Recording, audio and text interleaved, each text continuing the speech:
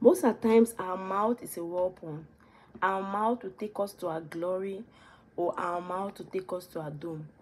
Our mouth is that one that controls our life. The power of the tongue and the power of the word. Sometimes ignorantly, people don't even know there's power in the word, and there's power in what we say. What we say, it goes spiritually, and you are what you say. It's just like they say for people who do exercise, you are what you eat. So I will say you are what you say, because when you keep prophesying those good things, they happen to you. When you keep prophesying those negative things, they come to you. Faith is faith is an evidence of something that you have not seen, but we hope for. In Hebrews, that's faith. You keep hoping that I am a success. I am a success. I'm going to be better. I'm going to be better. You see yourself gradually. You keep prophesying, I'm going to make it. I'm going to make it. The doctor tell you you're going to die. Say, I will not die, but live to declare the word of God. I will not die, to live to declare the word of God.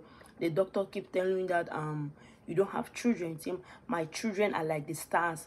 You see that what keep Abraham? Abraham had no children for a long time, but Abraham will go outside and look at the stars. Say, Father God, you promised me that my children are like the stars. Look at the stars. I cannot even count them. He was still hopeful. When discouragement will come, the Bible tells us that everybody in Abraham's house, his mate, because Abraham was wealthy, they keep having children. The mate will just want to sleep around anyhow, and they have kids. The house help, the house boy, everybody, they are just having kids that they cannot even cater for. But Abraham, no matter the amount of money that he has, he was unable to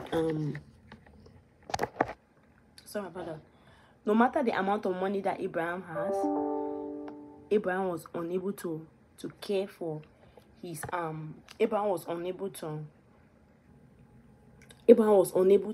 feed his Abraham was able to he didn't have that privilege to have children, like just like the other people. So he was not privileged to have money, to have children, and he keep asking, but God and Sarah was so disturbed. But Abraham had that faith. Abraham said, I know my Redeemer living. I know my God living. God cannot see me. God cannot pass me by. That's why we need the word of God. You cannot do without the word of God. You need the word of God. Even just to take one Rhema word and hold.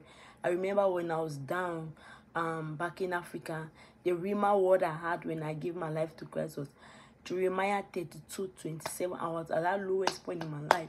I am the God of all human race. Is there anything too impossible for me to do? He is the God of all.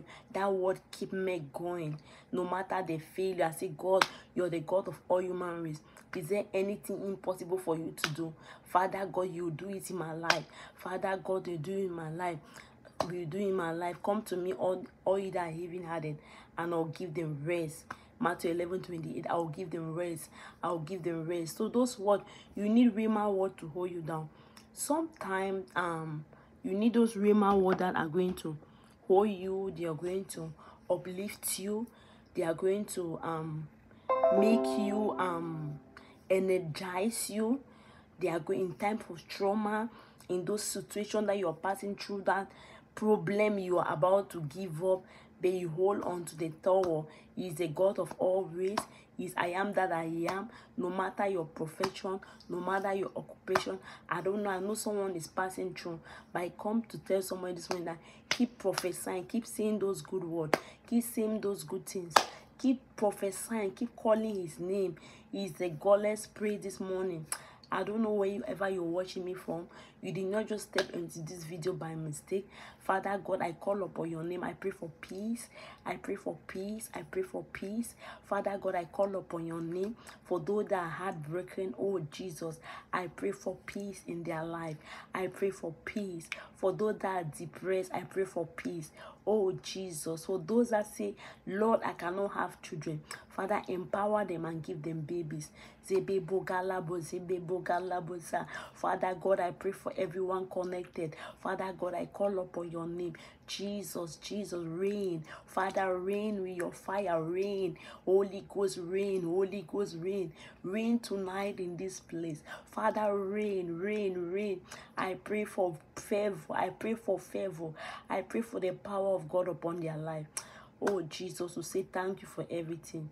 For in Jesus' name we pray you. Amen. Amen. And say, somebody say, behold, I am the Lord, the God of grace. Is there anything too hard for me? Behold, I am the God of flesh. Is there anything too hard for me? Is there anything too hard for me? Is there anything too hard for me? Behold, I am the God of flesh. Is there anything too hard for me? I don't know. Those are looking for marriage, nothing is hard. Those that need a job, nothing is hard. Those that keep doing one thing over and over, failing examination, nothing is hard. Those that are looking for a cry of a baby, nothing is hard. Those that say, God, I don't have money to feed my family, nothing is hard. He's a God of all human race. He's that God. Then the fishermen were there. They catch nothing. But when Jesus came, they catch the fish until they needed help. I don't know what you're doing in that business. You need help from Jesus. If Jesus come into that business, you're going to need help. It means you're going to hire another person to help you. You're going to need help. He is the God of abundance. He say, I am the God of yesterday, today, and forever. He is still alive. He is still alive. He is still alive. He is still alive. Father, I thank you very much. You didn't wash me just by mistake. If you have not given your life to Christ, just say, Father God, I thank you. Make me take control over my soul. Make me the Lord over my life. Father God, I want to know you more better. In Jesus' name we pray. Amen. Look for a Bible-believing church and make Jesus the Lord over your life. And there will be a change. 2023, we are going to see changes in our life. Amen.